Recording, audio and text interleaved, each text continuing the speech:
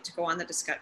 That's fine. I got it. You got him? Okay. Yeah. Oh, we're live now, it looks like. Oh, Yay! okay, all right, there we go. At long last, we are here. So sorry for the delay. Oh my gosh, that was lots of problems. We had to shut it off and come back. Well, hello, and now finally we have Writers with Wine going. So you can watch us live on the discussion tab in our events.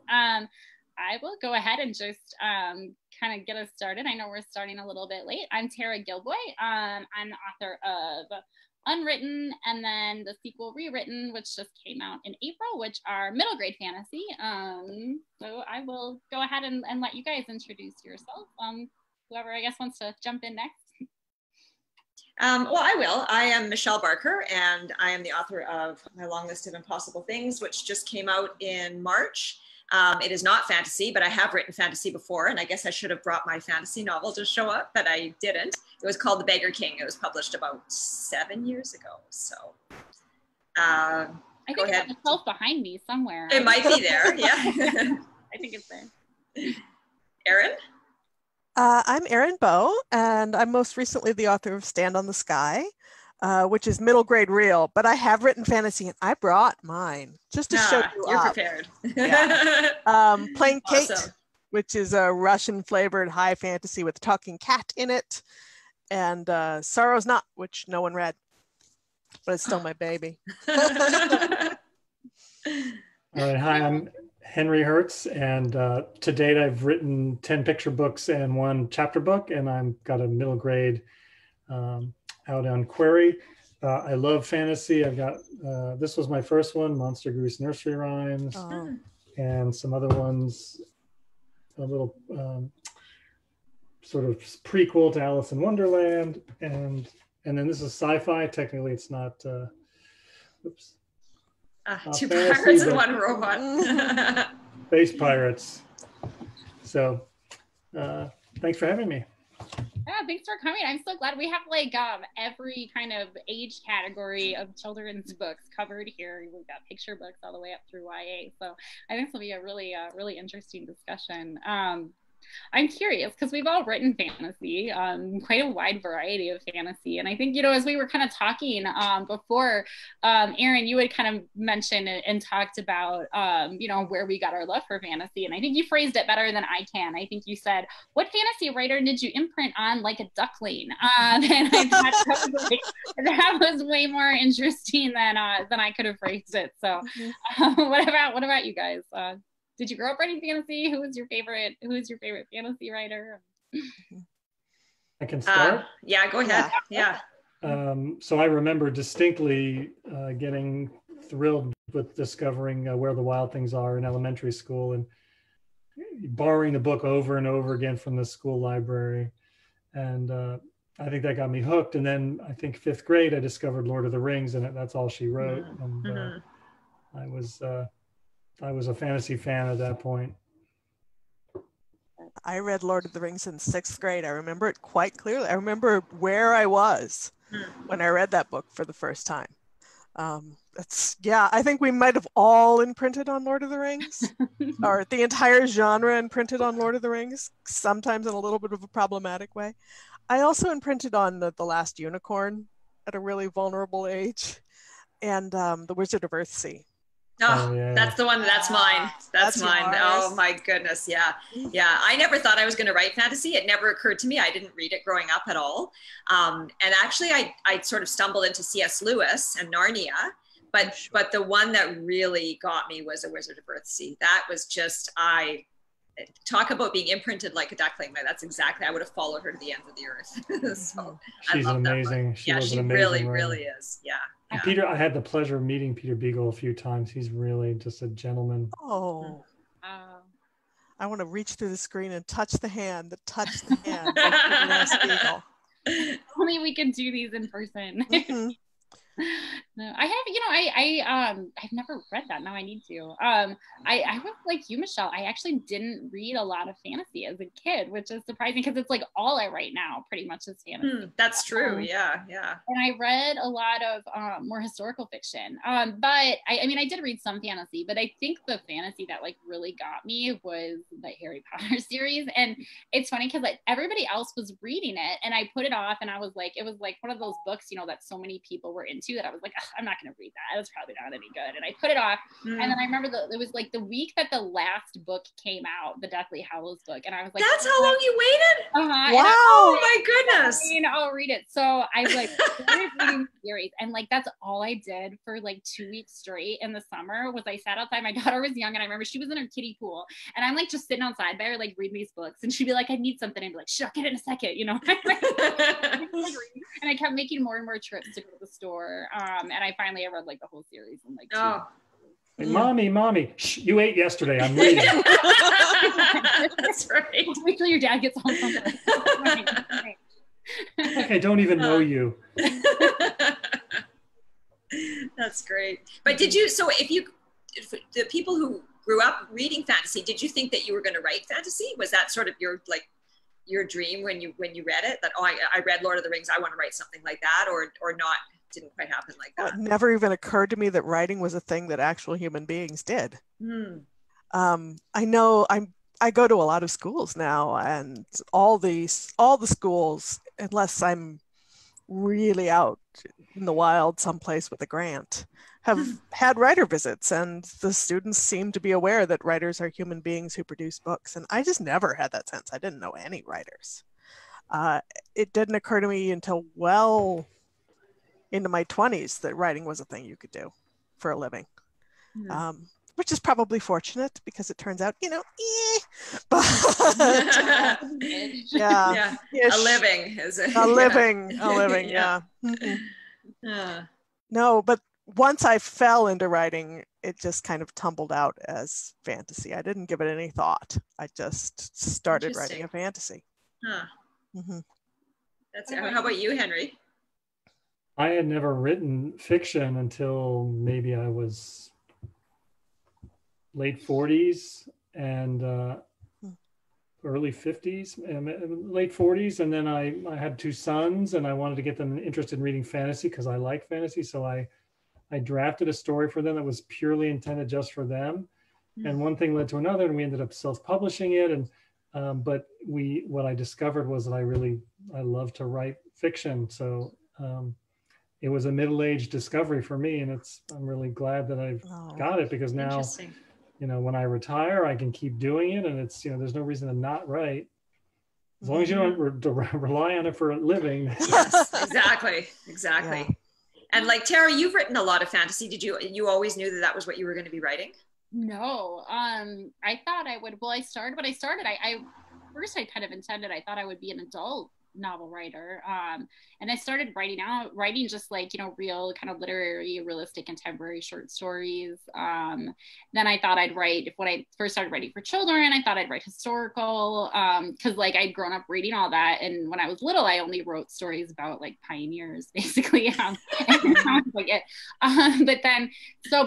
I was in grad school, I was writing a lot of historical, and I was realizing I was really getting caught up in a lot of the research, and a lot of what I was writing was just like really boring, because like how many descriptions do you need of like a log cabin or like a Victorian garret, like, you know what I mean? Like these are just the kind of things I was writing and I could never think of like exciting things to happen. And so for me, it was just easier to think of journeys and exciting things to happen when those took place in a fantasy.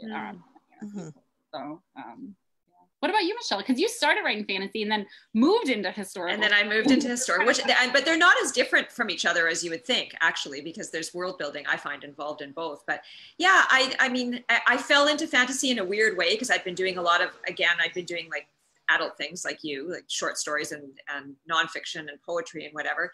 And I remember I was reading C.S. Lewis, and I thought I was going to write a novel for kids, but I didn't really know what it was going to be. And I thought it was going to be realistic and contemporary. And I started reading C.S. Lewis, and I thought, oh, wait a minute, like I could I could make this up. Like, you know, I could make up my own world. And it was like, it was this sort of earth shattering realization, which seems so obvious when I think about it now, but yeah, that is what writers do. They make things up. But for some reason, it had never occurred to me that I could just like make up my own world and do whatever I wanted, essentially, which seemed really easy at the time. Little did I know that it actually wasn't easy at all. I sort of thought, oh yeah, this will be easier than writing historical fiction because like I won't have to do any research. So sure, like just, you know, throw it together. Yeah. And then I remember I wrote my first draft of this book quite quickly, and I sent it to this wonderful man who was my mentor for, I don't know, probably the first 15 years or so of my writing life. And he sent me back 10 pages of questions.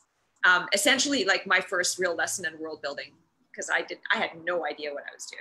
Absolutely none. So yeah, so I got this 10 pages of questions and I thought, oh yeah, got a little work to do. Yeah, what do they say? With great power comes great responsibility. If you own the world, you get to do whatever you want, but you better make sure your world is defined and self-consistent. Oh my God. And I mean, that's like, you know, when you talk about the challenges of writing fantasy, like that might be the number one, is like, great, you get to make the rules, but you better be playing by them, because otherwise it's not going to work. I don't know if we want to talk about, you know, there's a whole spectrum, right? From a completely foreign world to fantasy, light fantasy, you know, urban fantasy, where it's pretty familiar with just maybe some creatures or a little bit of magic, like, I mean, Patrick Rothfuss's The Name of the Wind is not very fantasy-ish. It's got magic, but it's light fantasy, I would say, compared to epic fantasy. So I never know where to draw the boundaries. I always feel like someone that wants to draw a boundary and then wants to fight about it. But yeah, it is.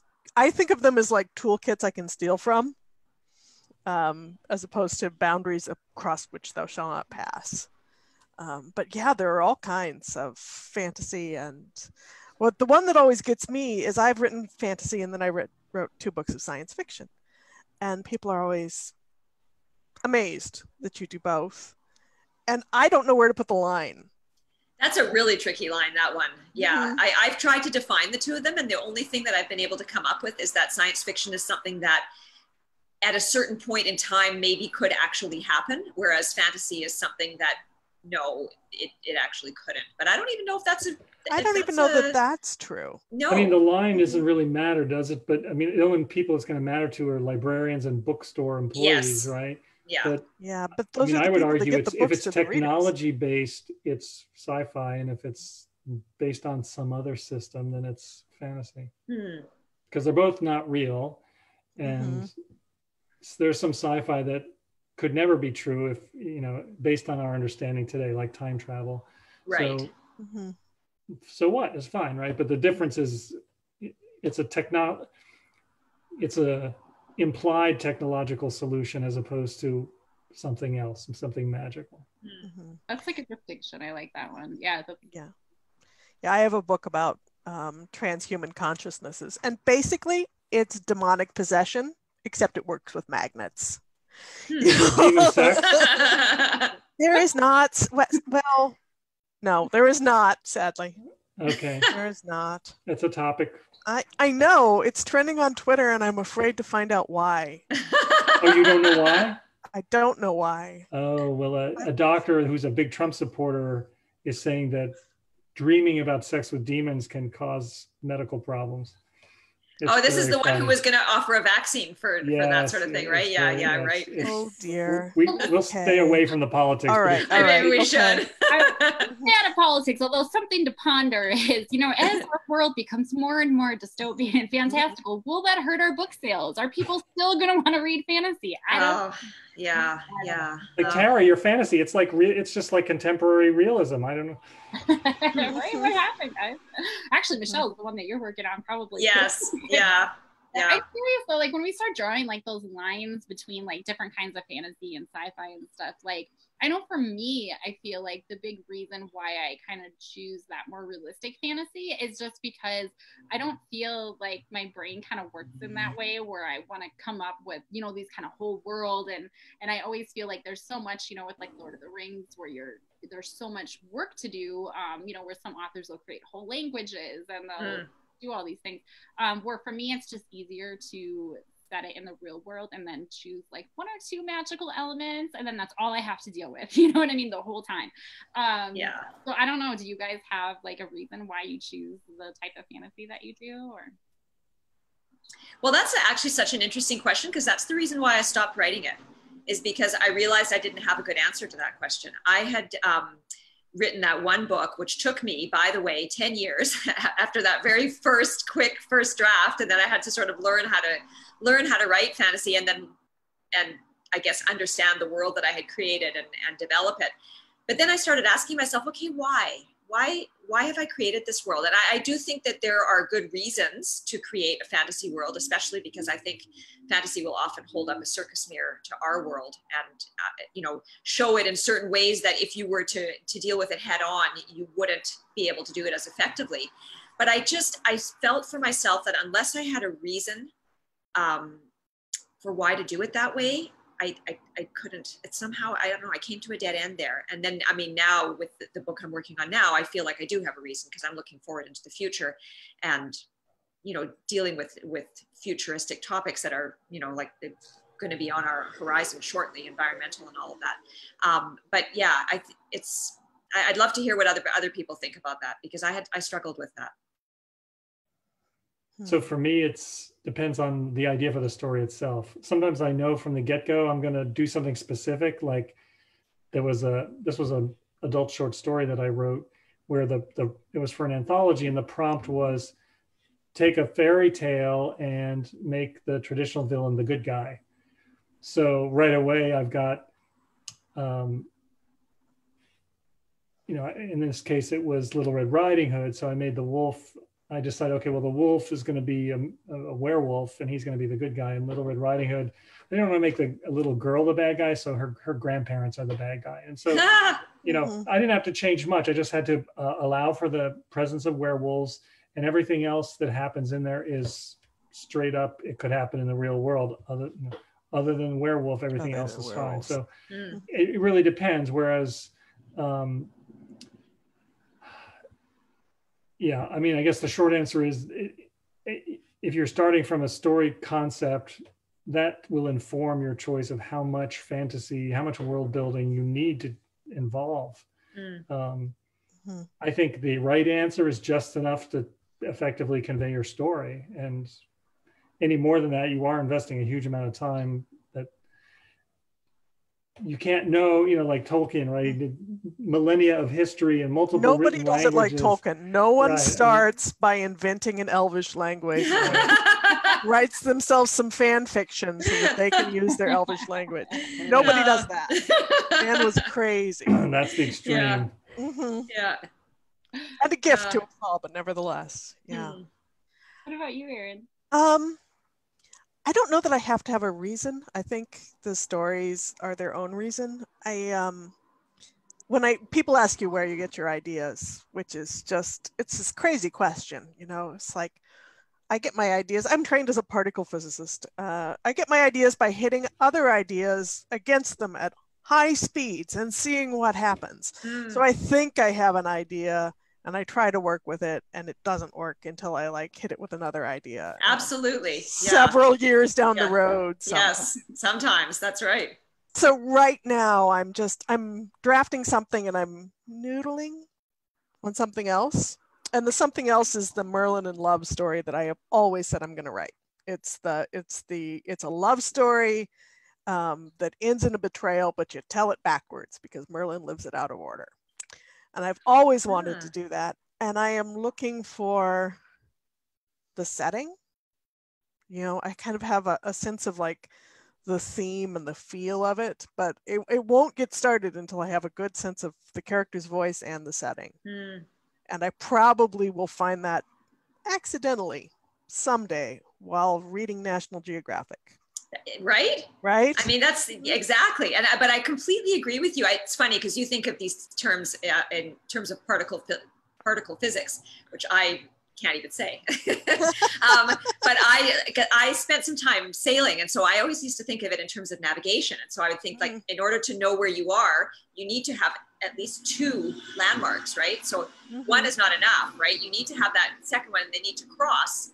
and there, for me anyways, that's where I find my story. If I'll have one idea with what I'm working on right now, the Ministry of Sleep. I had the idea for the world, but it wasn't enough. And so it sat basically on my computer for, I don't know, 2 or 3 years while I was doing other things. And I just figured, at a certain point, something's going to come to me and I'm going to figure out what I'm going to do with this. But it's just like you, right? It's like, I'll be reading a magazine or walking down the street or somebody says something to me and it's like all the lights go on and then, oh, now I know what I'm going to do. Mm-hmm. Yeah, it won't start till you get, I love that metaphor about the second point. I might steal that and use that in classroom. Try to remember to credit you. I would add that there is some, I've enjoyed doing this, and it's probably just evidence that I'm a nerd, but if you can anchor your story in the real world, you get sort of bonus, the history is your world building. So I did a steampunk story. It was a fractured version of Aladdin and the magic lamp. And I set it in Turkey. And so the food and the locations and who was the Sultan at the time was all, I looked it up. So I made it as historical as possible, knowing of course that I didn't have to, because it's steampunk and there was a magic item and there was a sorcerer, but it was, I think it lends texture to the story. In that case, I didn't have to invent it. I was borrowing it from history. So whatever works. I like that mix too. The mix of fantasy and history. I've always been interested in that. I think that works very well. I do too. And I love horror and history too. I don't know. I love anything mashed up with history, but, just kind of building on what you were saying too, Henry, I think like one of the things when you root things in the real world like that, sometimes you kind of can avoid painting yourself into a corner with the magic. Cause I know like a lot of times there are certain things that I don't always notice, but you can end up with like plot flaws, like in like the Harry Potter series, for example, where it's like you've created some form of magic and now it's like, the characters have gotten themselves into a predicament later in the book. And, so you have your readers wondering like, well, why couldn't they just use magic to get, what I mean? That kind of magic to get themselves out of it.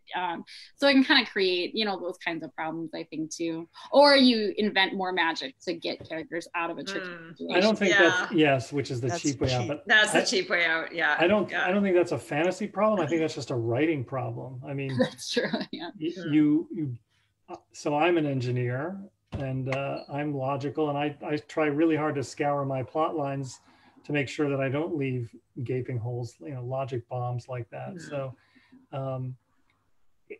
I just trip over the logic bombs. You just trip over them, they explode. But then in revision, you get a chance to make it look like you did that on purpose. Yeah, that's right. That's fine. I knew what I was doing the whole time. The whole time. So intricately plotted. As long as you don't crater the entire story because you oh my God. Yeah, that happens too. That happens too. But I think it's a curse. Like was that new Netflix show, The Old Guard. Really cool, slick. Charlize Theron is the star. But I'm watching it, I'm like, they're just leaving these characters that are behaving in a way that is inconsistent with their own setup, or that just drives me nuts. And it's like, just maybe it's different for visual arts, but for writing, I just feel like a good author, you should be making sure there aren't those obvious inconsistencies in your magic system, in your character motivations, so don't do that. I know, but it is a curse in the sense that people who don't write can pick up a book or watch Netflix or whatever with some of those things and it's like, it's fine. It works, whatever. But I mean, maybe not for everybody, but I find that for myself as well, like if I'm watching something that doesn't hang together, or if a character is behaving in a way that doesn't fit, it's like, I get frustrated and, end up walking away. So. I do too. There are some people though who don't have a lot of writing experience, and then they're like so perceptive about that stuff, and it like drives me nuts because I'm like, I went to school for so long to learn how to pick that stuff out. You can just do it. I'm like, apparently I'm behind the curve a little bit. But as a writer, it does kind of start to become clear that if magic can do anything, then there can never be stakes in the story. No, that's right. Like, that's right. The more powerful you make the magical system, yes, then, you know, the harder it is for anybody to do anything, to achieve anything, right? If you can always get yourself out by magic, then there's basically no story. So I will say there are plenty of authors that do a good job of, you know, like Kevin Hearn, he did the Iron Druid Chronicles, really good urban fantasy. He also did another fantasy series called The Seven Kennings, or Plague of Giants was the first one. And in Plague of Giants, the magic system, the bigger the spell, the greater it sucked life energy out of you. So yeah, there has to be a cost. Spell, yeah, there's a cost, and it was proportional to the power of the spell. Right. So like, great that it's sort of self-controlling at that point.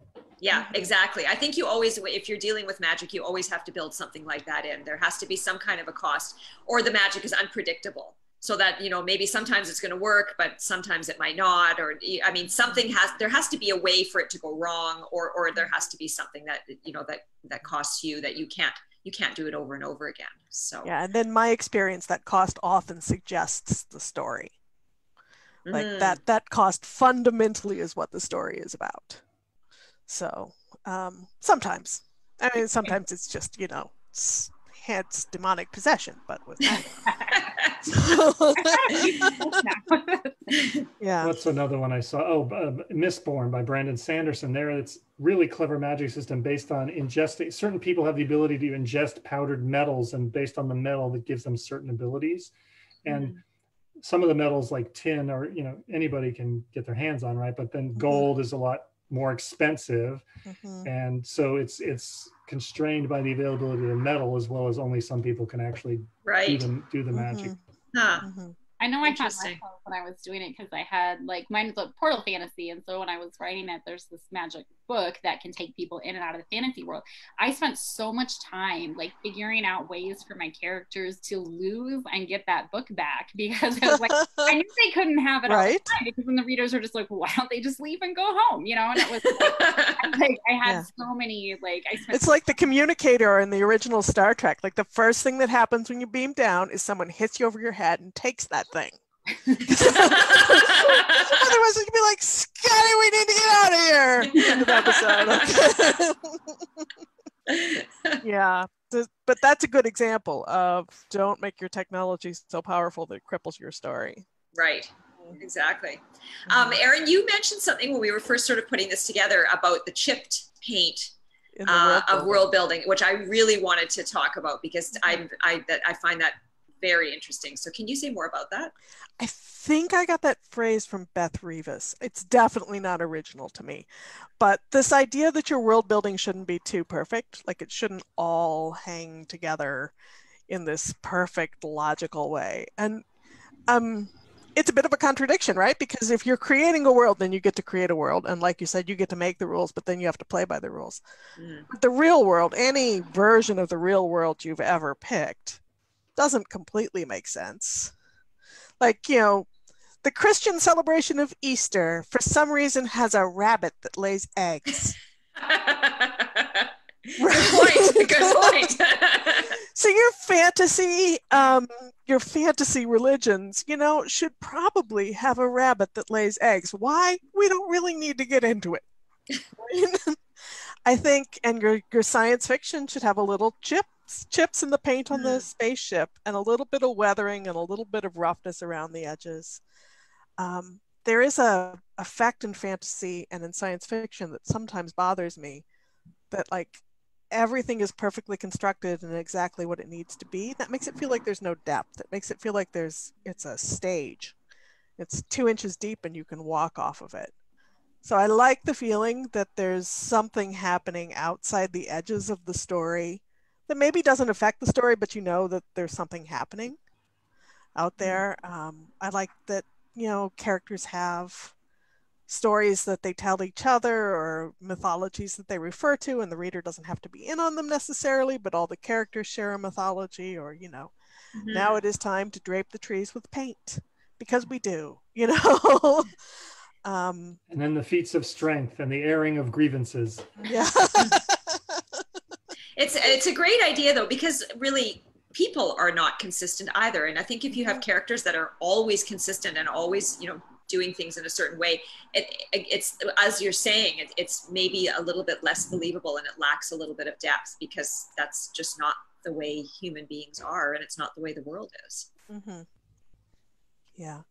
Like I recently watched the first season of The Handmaid's Tale, which I do not, it's brilliant and not exactly a balm to your soul in this troubled time. No, it definitely is No, not. definitely not. And like the reason that I kind of buy, this whole relationship of traditional, it's family values gone horribly wrong, right? But there's also this brothel, and the brothel makes the whole thing go, oh yeah, that's okay. right. It's consistent with human nature, right? Exactly. It doesn't fit, like if you wrote it and you did it badly, your editor would go, this really doesn't fit with these people's worldview.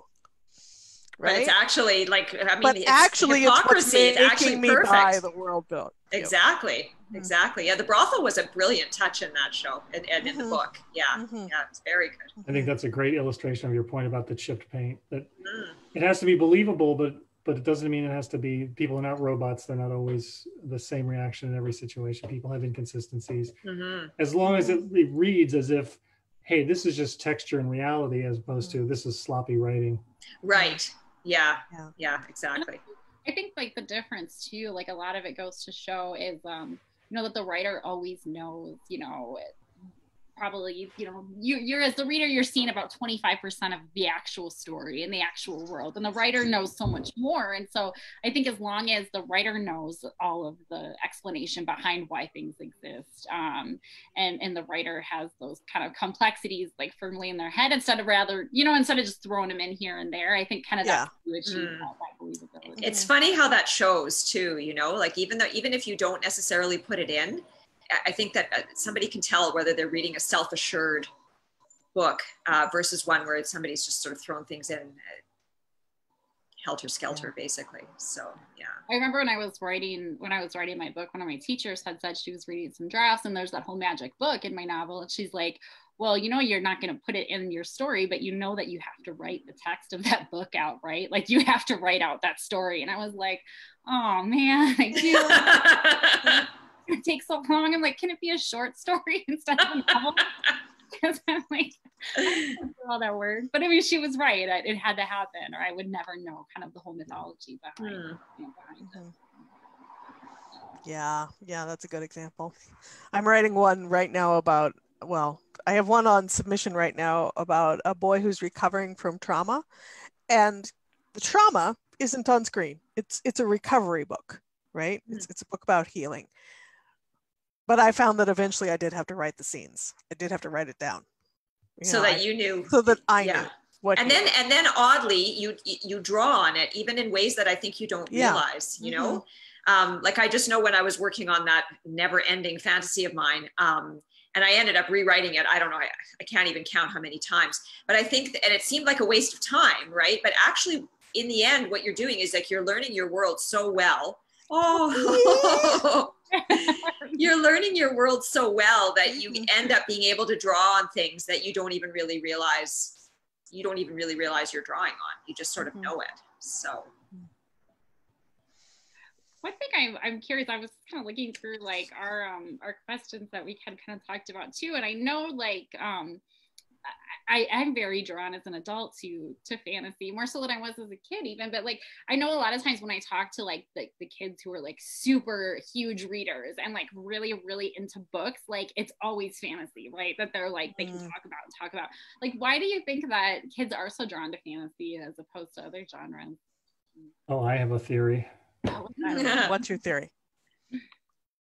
It's I think the same way the kids are drawn to dinosaurs. It's, you want, when you're little, you want to be an adult. What you want is more power than you have. So dinosaurs are big and strong and tall. Adults are big and strong and tall. Superheroes, people with magic, people with phasers and starships can do stuff you can't do. You long to be more than you are. Interesting. I think there's a wayfinding element too, particularly in portal fantasies or something like Harry Potter, which is more or less a portal fantasy. It's like you get dumped into this confusing world where there are rules and things that you don't understand, and people have mysterious hidden agendas, and that sounds a lot like junior high to me. But I do think there's something a little bit more going on. My kids are teenagers. They are 14 and 12. Yay. And I write for about that age range too, and possibly am permanently stuck there myself. And I actually really like teenagers. I love teenagers. I know this is an unpopular opinion, but I think they're fabulous. And people always level at them this charge that they're dramatic, and they are, but they're not making it up, right? They're genuinely experiencing this, weddings and funerals level of interaction every day, which is exhausting and why they're exhausting to be around sometimes. But in fantasy, you can take completely ordinary problems and just bump them up a level so that they match that emotional intensity. Like Cinderella is basically a story about prom as life and death, right? And prom is not life and death, but to some kids it feels like life and death. And Cinderella and fantasy and science fiction and things like mystery and adventure and historical things are all ways of taking an ordinary story and bumping it up so that the emotional intensity matches. So I think that's teenagers specifically, but I write a lot of YA, and that's where I think they are. It's like Buffy. It's like, was my high school built over the mouth of hell, or was my high school just built over the mouth of hell, right? Or, it takes something like nobody really understands me and turns it into I'm trapped in a fairy realm. It's these very ordinary problems, but you get to tell them in a way that respects how serious they are through the language of myth. Because otherwise you just sound, like you're overdoing it a little bit. Right. Yeah. I love that you said that too about Buffy, because I remember as I was watching it, I was even feeling that way. It was like, wow, it takes all the problems that you had as a kid and just adds this magic. Just literalizes them, right? The worst thing ever. Well, it was like, even like, I remember, this is kind of a weird example, but I remember like Buffy had like her first like sexual experience, right? And so it wasn't like, oh, the guy just like blew her off and started being a jerk. It was like, oh, well, that made him turn into a vampire. And now he's going to try to kill you and blow you off. You know what I mean? So it's like, it's just, it just exaggerates everything. That's a good example. I've missed Buffy in my life. I never saw it. I'm not sure it's aged well. Yeah. Oh, is that right? Okay. But at the time, I was like, yay! I still like it. I haven't seen it like in the last 15 years or so, but you have to ignore the special effects. They're not. Oh, I'm sure. Yeah. I cut my teeth on old school Doctor Who. I am an expert at ignoring the special effects. It's like our alien is a blanket with some slinkies on it today. I thought that was part of its charm, that the focus was on the story and not on the special effects. Yes. Just keep telling yourself that. Oh, that's great. Those are great ideas, though. I even wrote that down. Like, I love that idea, especially of longing to be more than you are. And then the drama of it. That's wonderful. Let's see. Oh, we were talking about, I was just looking through some of our other topics. What about, we haven't really talked too much about that idea. Well, a little bit. I don't know if this is a good topic to bring up or not, because we had a question about how fantasy often focuses around the sense of a world gone wrong. I guess we touched on that a little bit. But is that why do you think that does happen? I've been thinking about that, but I don't have a great answer. I just, like, we all imprinted on Lord of the Rings, right? And Lord of the Rings is essentially, it's at the end of the Third Age. My yes. fellow Tolkien geeks are going to come shoot me. It's the end of the Third Age. It's the story about the ending of the world of magic. And it's like, and the departure of the elves. And the departure of the elves. Whose kingdoms are only kept in balance through the three rings that they are questing now to destroy.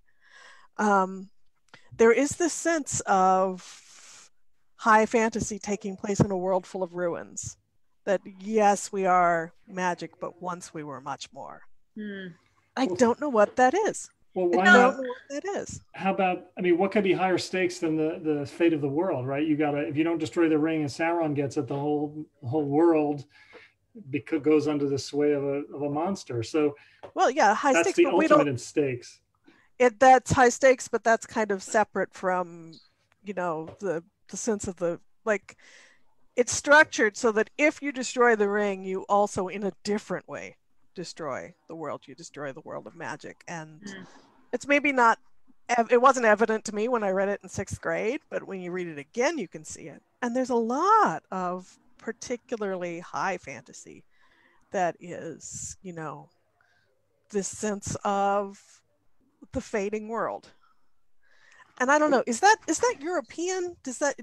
Do we do that everywhere? Is it because remember the Romans, or? I feel like it's, I mean, again, if we're writing fantasy as something of a reflection of our own world, we're looking at our own world, which is failing, and maybe trying to figure it out. I don't know if it, I mean, everybody has different reasons for why they set their books in particular worlds, but I feel like either it's a grappling of good versus evil, or it's looking at a world that has really gone wrong, i.e. ours, and sort of trying to figure out, I mean, not necessarily coming up with answers for how to save our own world, but just sort of reflecting on the fact that, you know, things are not looking so good. And you know, rather than, I guess, again, rather than being heavy-handed about it and talking about it in a direct way, we're talking about it in an indirect way, and as a way of reflecting on, you know, how things are going wrong.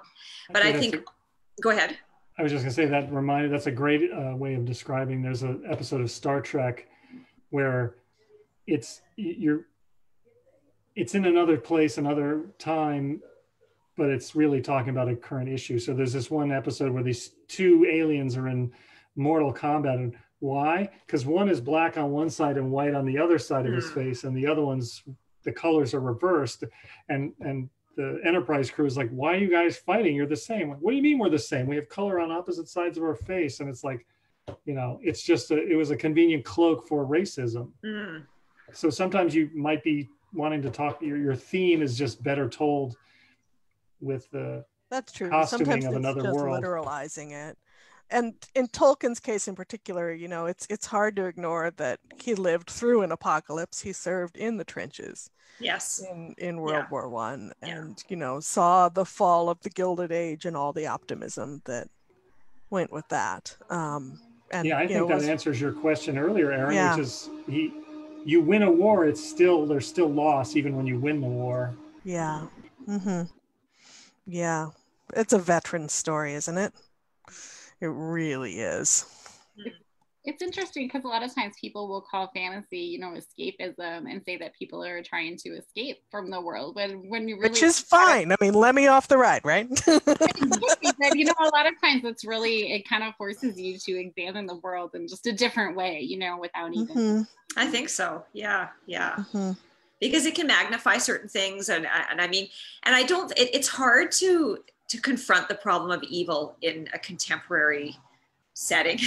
I mean, I guess you can do it in terms of crime novels or horror or whatever.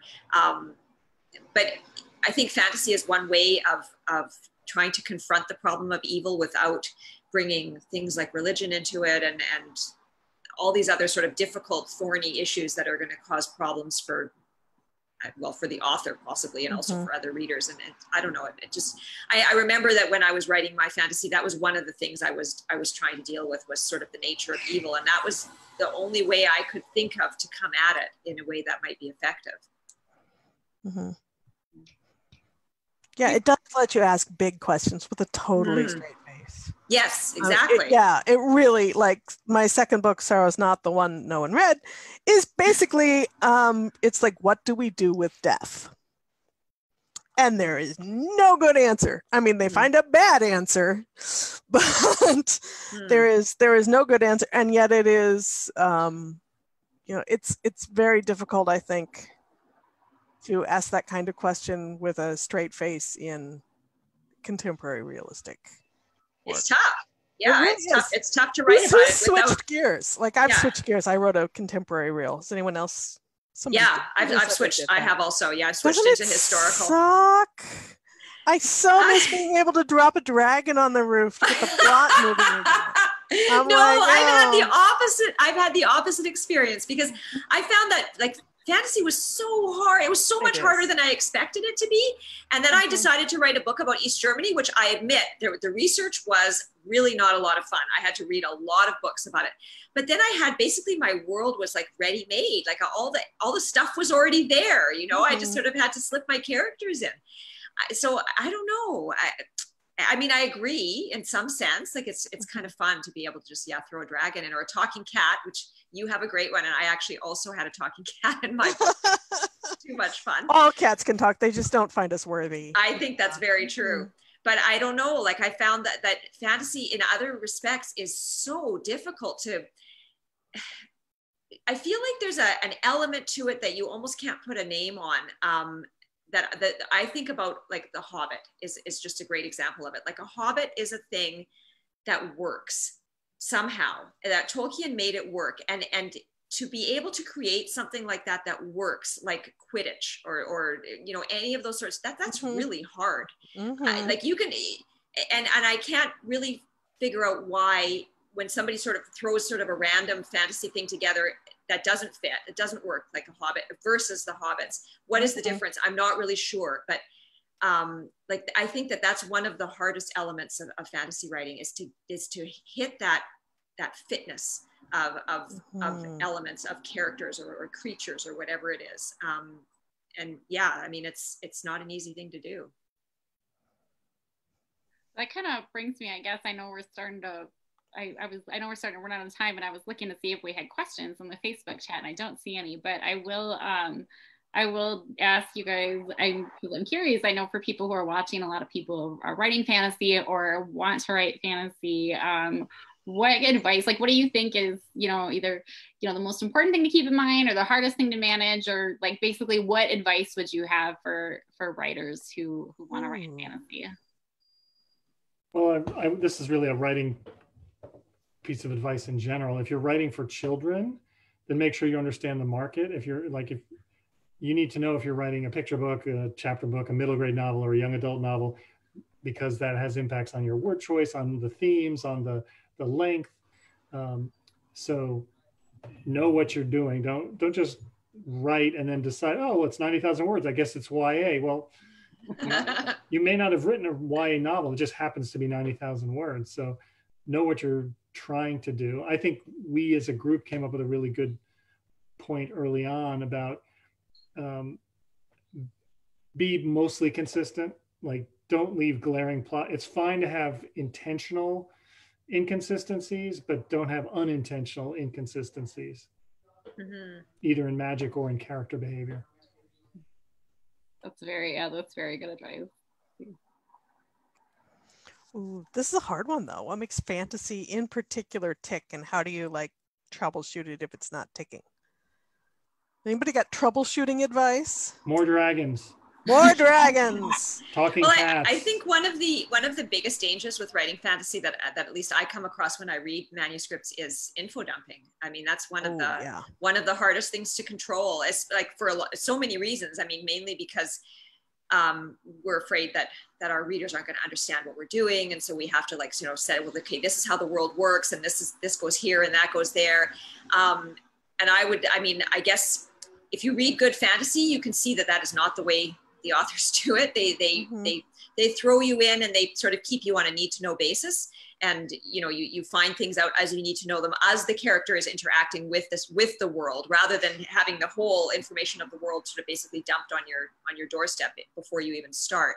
So I think controlling the info dump is, I mean, that's a big challenge, and it's definitely something that you need to learn how to do. Right, you went to all this trouble building a world. You want to share the details. Oh, that's also true. That's also true. And I mean, that's true of historical fiction too. Yeah, absolutely. You read the unabridged version of Les Miserables, and then that 150-page section about the history of the Paris sewer system that everybody cuts out of the abridged. Cut that stuff out. Yeah. I think cut out the sewer system. the Turkey City Lexicon, which if readers don't know it, should look it up. It's an old science fiction message board, but they're hand wave for that is, I suffered for my art, and now it's your turn. Like, this detail is so hard won. I am gonna wedge it in. Yes, yeah, you're putting it in. I know. I understand that so well. I mean, but you have to. I mean, usually that's why you need an editor. You need somebody else to say, you know what? I don't care how hard you suffered. Like, nobody needs to know about this. This has to come out. It's boring. We don't care. So, but at the same time, I think it's easy to overestimate how much of the story makes sense because you know it already. That's also true. Right? Yeah. That's the challenge. It makes sense in your head because you already know it. But readers get lost much faster than you think they're going to. And you kind of, I mean, you maybe don't need to hand them a map at the beginning, but I do think you need to be generous with like the handholds and the blazings on the path. And, you know. Which is all the more reason the value that this supports the value of beta readers and critique groups. Yes. Yeah, definitely. Yeah, I don't know if it's possible to write a fantasy without getting those critique groups and getting that feedback, because like you really don't know like how much the reader needs to know sometimes. Yeah, like, very true. And like, I know for me, like you were saying, where it's, you know, Michelle, where it's hard not to info dump, like I write a long prologue to every single one of my books. I write multiple drafts of multiple prologues. And then my workshop group is like, you know, take it out. You don't need it. Take it out. And I'm like, you just don't understand. By the time it's done, I'm like, yeah, you're right. I can get rid of the prologue. It's fine. Thanks, guys. You know, but like, nobody wants to part with their prologue ever. I love me a prologue. I don't care. I do. Many confusing things too. I know, because I do a lot of editing. A lot of times I'll say, well, I don't really understand. And they're like, that's okay. You'll find out by the end. And I'm like, oh, no, I need that now in chapter 1. You know, sometimes. Well, sometimes I find that I do discover things always. I'm not much of an outliner. I know it would be more efficient if I knew where the story was going before I started writing it, but it never seems to work that way. But really, revision is your chance to make yourself look really smart. That's right. Oh, these are the themes of the story, and this is how the plot progresses, and I know exactly which point I'm going to hit, and it's all on purpose. Yeah, right. That's right. We are so as writers. Yeah. Well, I see that we've kind of run up against our time. Unless you guys had any final thoughts that you wanted to chime in, anything that I've left out. You want everybody to tell you their website address? Oh, good idea. Yeah, sounds like a plan. Henry, you're on the ball. You're up. It's my name, henryherz.com. No T in my name, Herz. Perfect. Okay. I'm michellebarker.ca. And I'm erinbow.com, BOW. I'm taragilboy.com. So hopefully you can find us. We can always put our maybe put our links in the comment section. That's a good idea. Yeah. People can find us. So thank you guys. I'll have you guys just stick around for just a second, but I'm gonna sign off Facebook now. So thanks, you guys. We'll try to sign off. All right.